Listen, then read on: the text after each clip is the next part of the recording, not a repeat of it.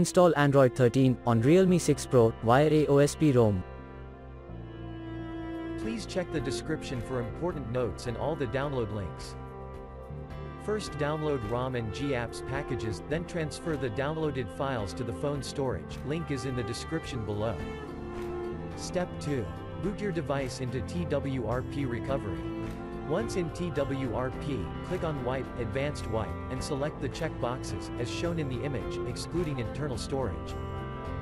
Step 4. Swipe the button to wipe the device. Step 5. Go back to the recovery main screen, and tap on the Install button. Step 6. Navigate to the storage, and select the ROM ZIP file. Step 7. Finally, swipe the button on the screen, to install ROM file. Step 8.